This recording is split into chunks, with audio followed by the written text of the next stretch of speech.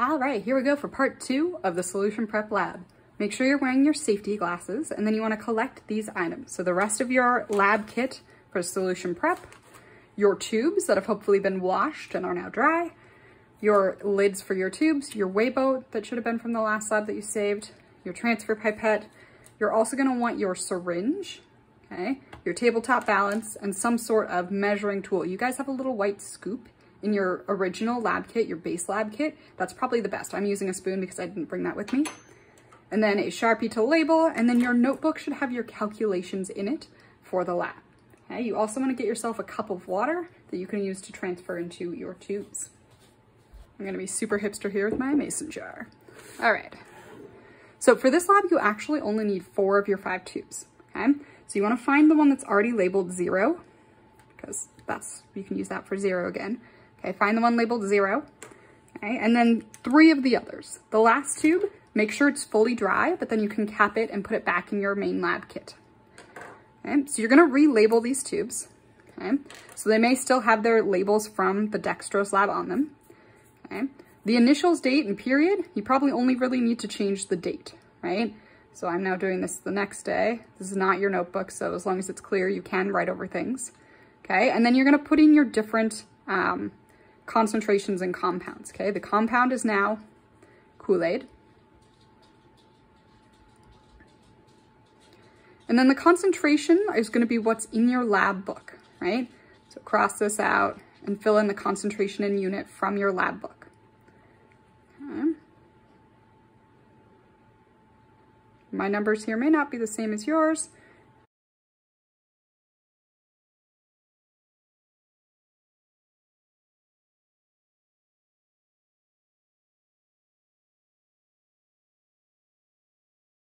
And then you're going to start by weighing out the highest concentration with your Kool-Aid powder. So this is the one you did the math for to weigh out grams in your flow chart.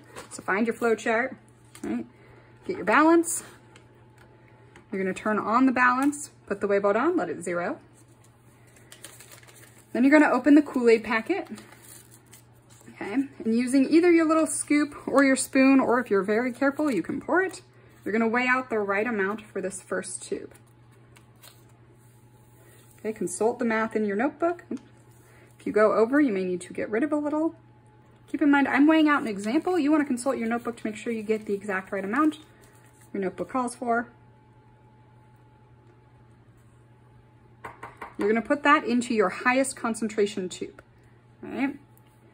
And then you're going to add the water up to the 10 ml line. Okay? You're not adding 10 mils, you're adding up to the 10 milliliter line. The powder takes up some space, so it'll be actually a little less than 10 milliliters. It's so blue, look how blue that is. Okay, you wanna get right to the right spot. You can add drop by drop if you need, so that it meets that 10 mil line exactly. Then you wanna cap it, and the biggest thing here is you wanna make sure that it fully dissolves. Okay, you don't wanna have any powder left in the bottom. You may need to let it sit a little bit. Mine got pretty foamy. But you need to let it fully dissolve before you can go on to the next step, or your measurements will not be correct. All right, great. Once you are sure that it's fully dissolved, you can go on to make your next tube. You're actually going to put your balance away at this point. Okay. Make sure it's clean, wipe it off, right? Make sure it's dry. And you can put away your weigh boat as well. Those can go back in your main lab kit. You may want to rinse this and let it dry. Okay. You're going to use this tube that you just made to make the next tube. This is called a serial dilution. Cereal like serial killer, not cereal like breakfast. Okay? All right, so this is when you need your syringe. You're going to take your syringe, and you're going to measure the volume you calculated from this first tube and put it into your next tube, the next most concentrated. Okay? So again, make sure that this is all dissolved. Mine's pretty close. You want to make sure yours is actually fully dissolved. All right, so you want to put the tip of the syringe into the liquid and draw up until you get to the desired volume. Okay, so you want to get it so that the liquid is right at the line that you want it to measure to. So even if there's an air gap here, you want to make sure that the volume is at the line you are interested in. Okay, cap this back up. You're now done with this first tube. You're going to set it aside. You're going to take the second most concentrated tube. Okay, and you're going to inject this liquid in there. Okay, All right. Now, you're gonna add up to the 10 ml line of water. You're diluting this. You're making it less strong by adding water. Make sure you get it right to the 10 ml line as precisely as possible. Put the cap on and mix. And you can already compare these two tubes, right? And see that this one that I just diluted is lighter than this one that's the original. Okay? Now, you're gonna take the tube you just made, okay?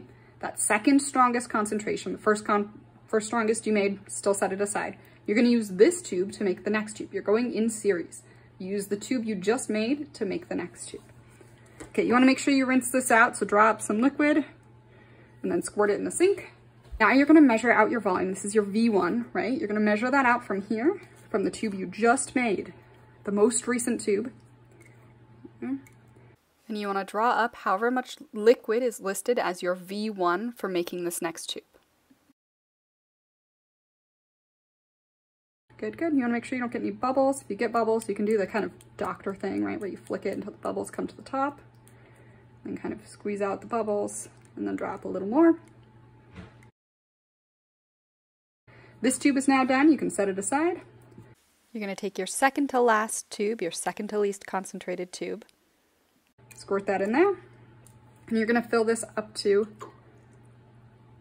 the 10 ml line as well. You can already see you're diluting it with water, you're making it less strong, so the color is significantly less. At this point, you're gonna repeat these steps for your final tube. You're gonna use the tube you just made, so your second to lowest concentration, to make the lowest concentration tube, the remaining tube. Okay, mix that up. Now you have your tubes, okay? You wanna lay them out, okay? Take a photo of the labels, just like last time. Okay. So put them in order. Okay, make sure I can see the full label, right? It may be kind of scribbled, but do your best to get a full picture.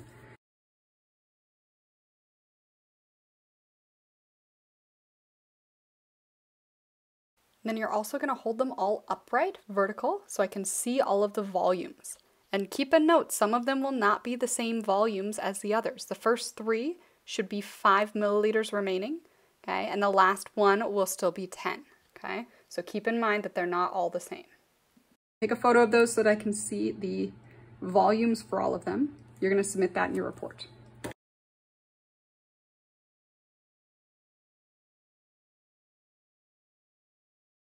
And now, last, but definitely not least, gets real exciting here. You're gonna take your well plate. Okay, this is what's called a 6-well plate. There's a lid on it, you're gonna remove that. I'd put it on a white background. You're gonna fill each of these solutions into a different well carefully, okay? So the first thing you wanna do is label your white background. I'd use actual regular paper. So these should be the same as the concentration labels on your tube. They may not be the same as what I am writing here, so make sure you pay attention to your C2s from your data table, which should be the same as your tube labels for what you're writing down here for the 4 different wells.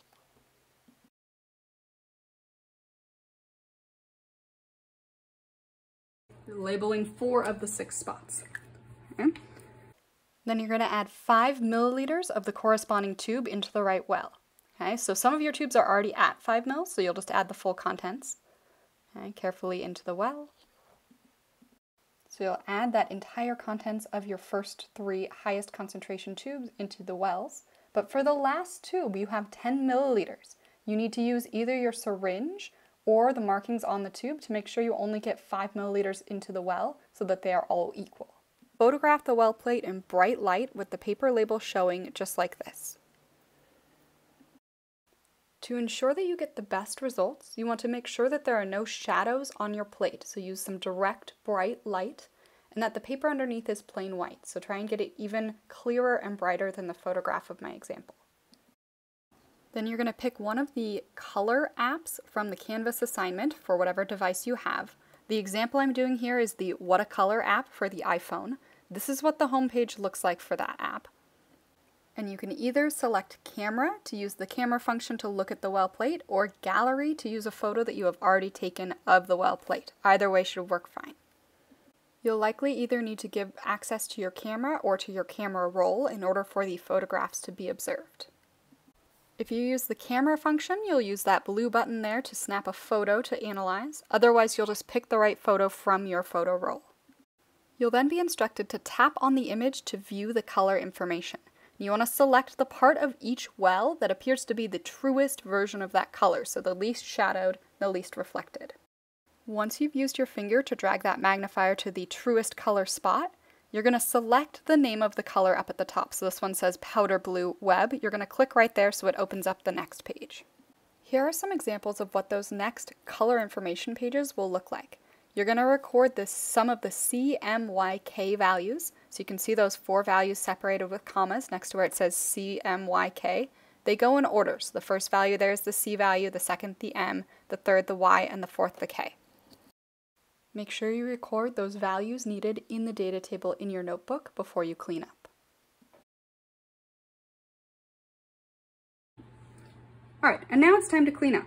Right? So you can kind of rinse out the well plate. You may want to let it dry and set it aside in case you have to redo. Keep the lid with it.